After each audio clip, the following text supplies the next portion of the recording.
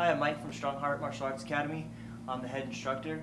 I'm going to show you some white belt techniques from bottom position, from side control or side mount. This is Evan. He's going to be helping me out today. So first, without my partner on me, I'll show you the hip escape or snake move, hip escapes, however you want to call it. From bottom, I'm here, I have my hands correct. I've created this space off of good oompha.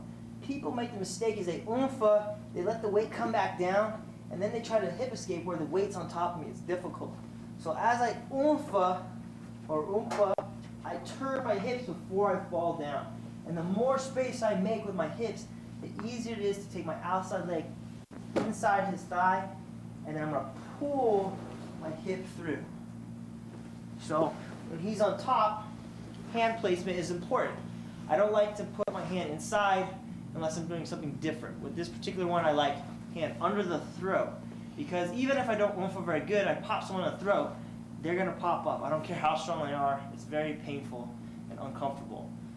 He can crush me a lot, and it's very difficult to keep that just by crushing his throat. Other hand, forearm is in the hip. So I bring my feet close to my butt, get off my heels so that I can oompha even higher. So as I create that space, I oompha and crush into his neck at the same time. Oompha, then hip escape, and now this hand becomes straight to push on his hip and push on his collarbone so he can't come in as fast. I give him about a half a second to a second. Outside leg comes in to the thigh, and then bottom leg is going to come through. Sometimes you can attack the arm. We're stuck in a butterfly, but if you roll your hip, leg will pop out every time. Just so you can see my arm placement a little bit better. Forearm and forearm here. Now, when I created this space, I want to push straight here. Slightly bent, but pretty straight. And same thing here, pushing the forearm. So if he tries to come in, I can hip escape more to bring him in.